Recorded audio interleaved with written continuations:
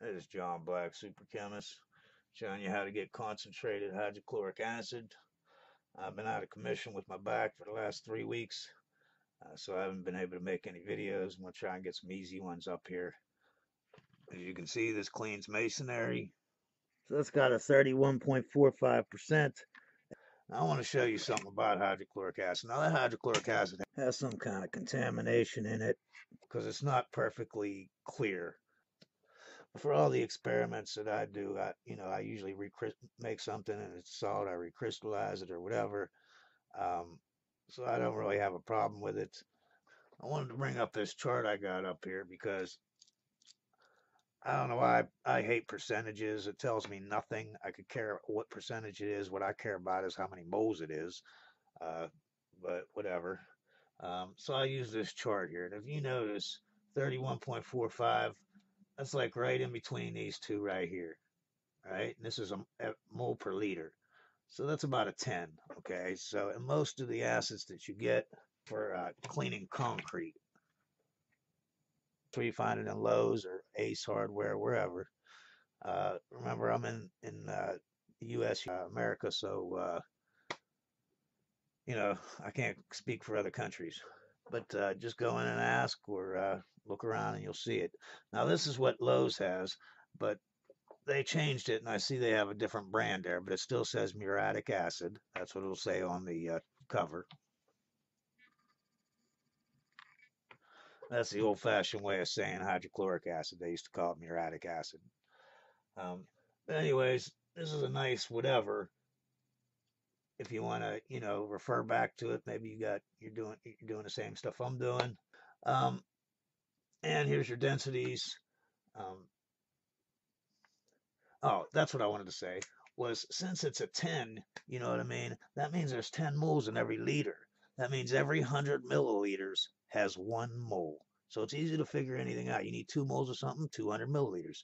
You need 75% of a mole, that's 75% of 100 milliliters.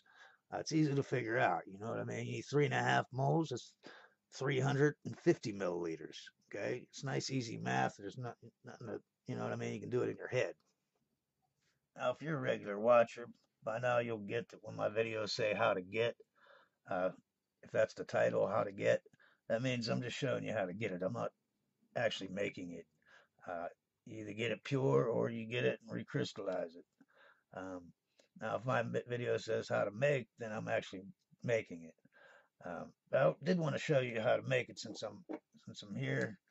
Uh, all you do is your sulfuric acid. This is your table salt. It has to be a chloride like sodium chloride or potassium chloride. Sodium chloride is obviously the cheapest. You just drip it on there and it will produce a gas of hydrogen chloride. And that can be let into some water. You're going to have to put this in ice and make sure that this water, actually more than ice, put it in, like a salt water bath.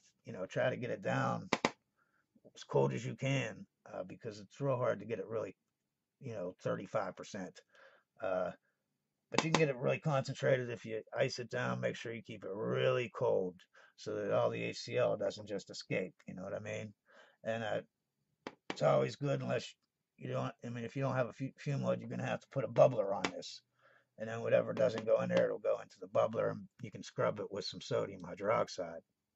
Now, this right here happens just spontaneously. You drip this on here spontaneously. This reaction is going to happen. You're going to make some sodium bisulfate and your HCl. But if you want it to go past there, you're going to have to heat this up to like 200 degrees Celsius or something like that. And then you will get it to go to this. This is still acid. This is a bisulfate. It's still acidic, just not as acidic. And at 200 degrees Celsius, it will attack the sodium chloride, and you'll make some more HCl gas and some sodium sulfate. So if you're going to heat it up, you could make this formula. You're going to need 2 moles of this. 1 mole to take it to here, and another mole of sodium chloride to get it to here, right? And that's basically it on the HCl. Hope you all have a great day, and you always remember, science is great.